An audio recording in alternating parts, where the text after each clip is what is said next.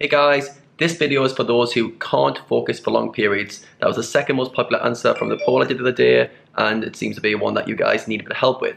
So let's start by thinking, what is focus? Focus is your attention span. I like to think of it like a laser beam. So when your focus is on, you're laser focused on one thing. When you're lacking focus, it's wavering, it's distracted. The beam's going from side to side and you're struggling to get your attention span to focus on what you want. So for poker, when you're focused, things are going great. Your head's on the table, you're thinking about what the hands are doing, and you're really being able to make the correct decisions. When you lose focus, the opposite happens. You're distracted. You turn to social media, you turn to other things. Anything can get in your way if you're actually playing your A game. So basically, you guys were asking about the focus for long periods. So I'm going to assume that you can focus in the short term. So let's assume you can focus for the first half an hour, and then say 45 minutes in, an hour in, you start to lose focus. What can you do? So the problem is focus and distraction are like cousins. So you can train the skill of focus, or you can train the skill of distraction.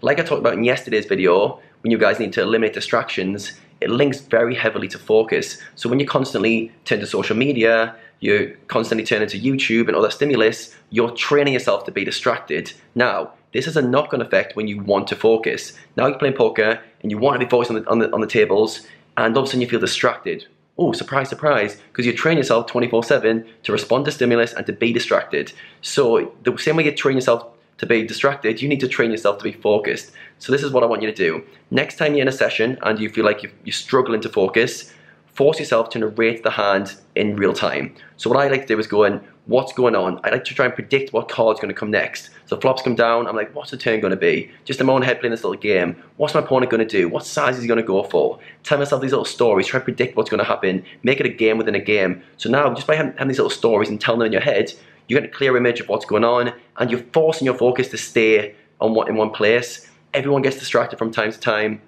It's impossible to be 100% focused 100% of the time. You sort of try and train yourself to focus harder. So next time you feel you get yourself getting distracted, it's a battle, you versus you. You need to make sure that you're winning that battle, that you're forcing yourself to stay on focus. So people seem to think that focus is one of those things that is just easy. Some people are focused, some people aren't. It's not the case. I played high stakes and I battled with focus every single day. I battled to stay focused and I put effort in. The way I see it is, if you're distracted, in a distracted state, you need to put more effort into staying focused. So for me, I like to have triggers and cues. So for me, I had this thing called, Stickies. Stickies is an app. And it would flash on my screen every hour. And it would say, do you think you tried your hardest to stay focused every game? Did I try my hardest to stay focused every game? So the word try is very important because that's my effort. And when I had a bad few weeks where I wasn't focusing, I was distracted a lot, and I was getting really annoyed at myself. So I got this thing to pop up every hour, asking me to rate my effort, and I would mark it out of 10. So I go, did I try my best to stay focused?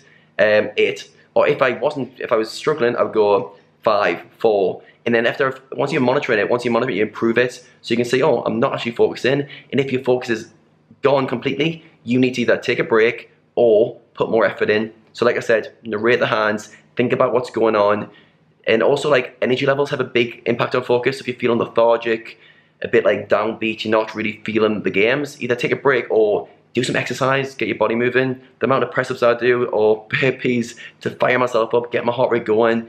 When blood flows to your muscles and to your brain, you feel more alert and focused. So when you're sat there slouching in your chair, force it to stand up for a bit, do some exercise, get your blood going.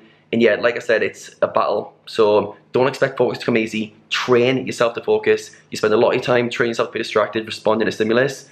You need to put time into training yourself to be focused. So next time I challenge you, next time you're going to quit your session, do an extra 15 minutes. Just note this video that you've watched and go, Adam said, when I'm feeling like I'm losing focus, concentrate harder, narrate the hand a bit longer, and put a bit more effort in. And that over time, you train the skill of being focused. Keep training it a little bit, incremental improvements. Before you know it, you can focus for longer periods and it's more effortless. So let me know how you guys get on with that one.